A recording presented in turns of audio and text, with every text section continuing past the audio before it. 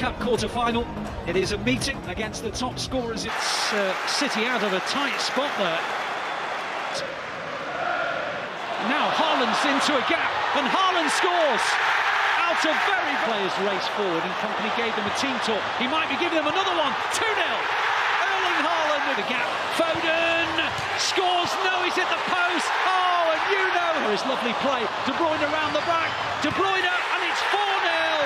De Bruyne advancing forward. Outside it goes. Chance for Foden. Foden clips it in. It's palmed away, and it's turned in by cold possession of De Bruyne, and he puts it into the gap. And Alvarez is onto it. Alvarez through the middle. Still Alvarez. Numbers. The final score: City 6.